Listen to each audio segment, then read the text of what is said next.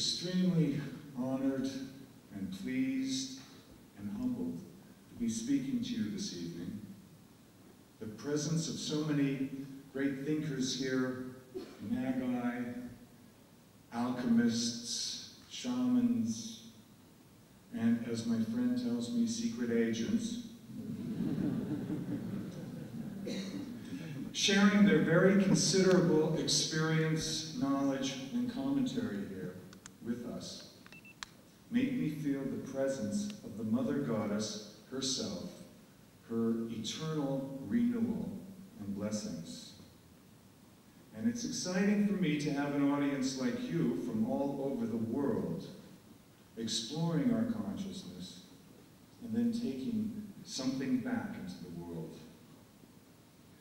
The organizers of this conference deserve the highest praise, and I want to thank Lucius and Dieter for their extraordinary work. But most of all, I want to thank Dr. Albert Hofmann, a truly great man. He made it possible for a lot of us to acquire a much greater knowledge of ourselves and the world, and to have access to the extraordinary worlds many of us have spent our lives exploring. To me, he is a living deity. Dr. Hofmann is the greatest living alchemist, and perhaps the greatest alchemist for a very long period of time. So when Dr. Hofmann became both the subject and the object of his experiment, on that day in 1943, when he unwittingly had that first trip, he successfully invoked a spirit that has lived amongst us ever since.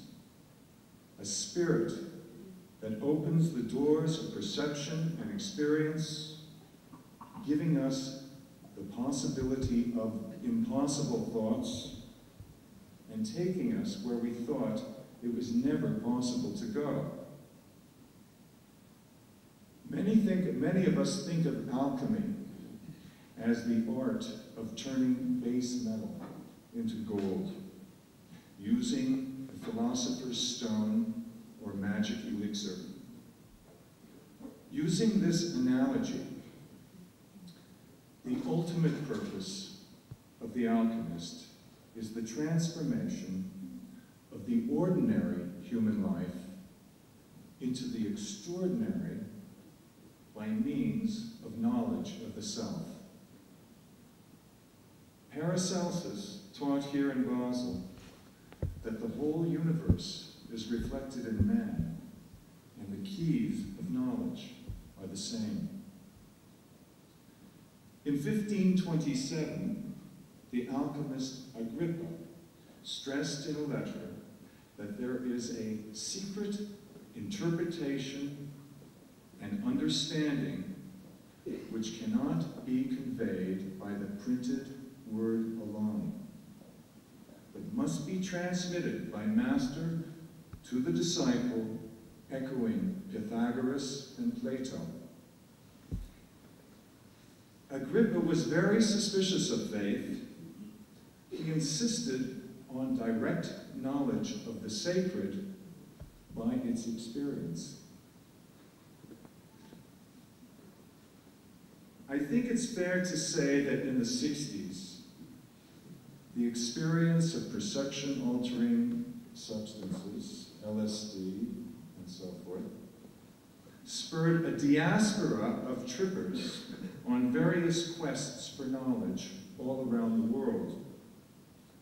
A number of signposts pointed increasingly to India, and many who I would later meet in India would tell me, in effect, LSD sent me. We had a glimpse of something and wanted more access to the extraordinary world in which it lived. It compelled us to take the psychedelic experience further and make some sense out of it. A dear friend of mine, Uma Giri, who who was a Swedish model in the 60s, who became one of the very rare female Naga Babas.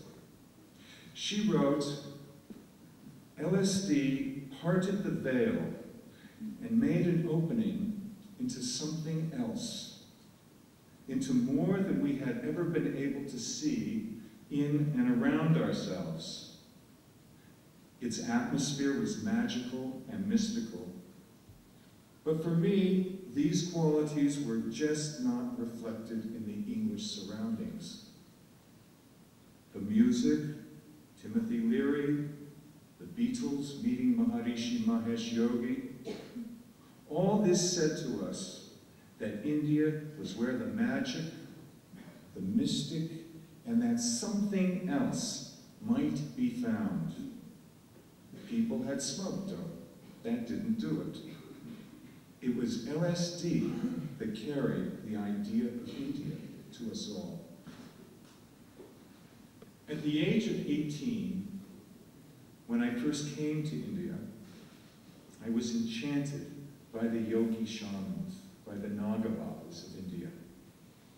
Naked in ashes, long dreadlocks twisted with marigolds piled on their heads like crowns, proudly austere, sitting upright in some yoga asana, giving blessings to wild-eyed pilgrims, seekers of the poor. They shouted out mantras that charm or curse people's lives.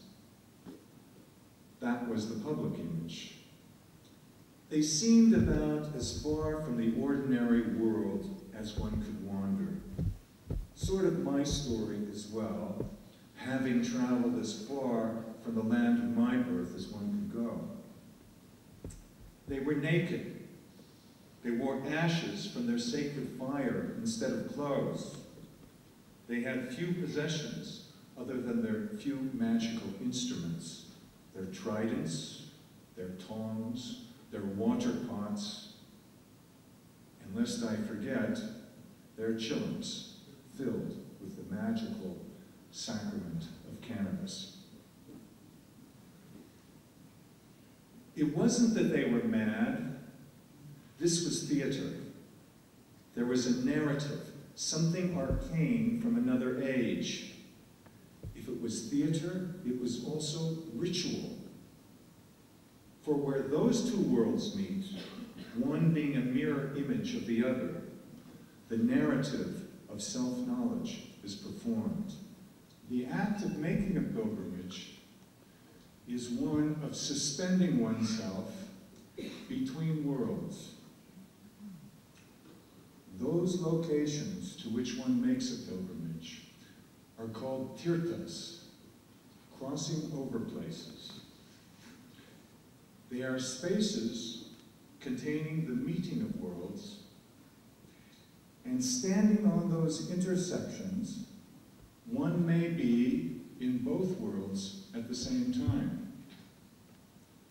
Tirthas mark the hidden entrances to the extraordinary world. They resemble a fold in the page, a hinge between the macro and the microcosms, a reflection of the inner journey on the external world, or a reflection of the heavens on earth. Those who go on pilgrimages become witnesses of mirrors.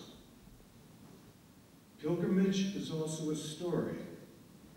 Each pilgrim a hero, and every hero has a quest.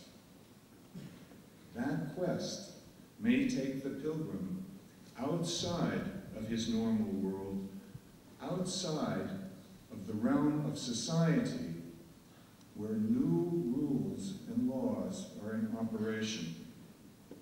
It means achieving a kind of immortality, as it were, as the pilgrim's spirit may be absorbed knowingly or unknowingly by so many human beings over time.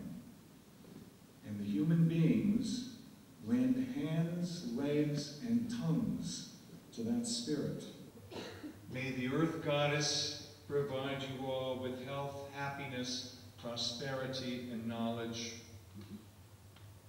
Worship a plant deity, hug an Earth spirit, and by all means, hug and love each other. Thank you very much.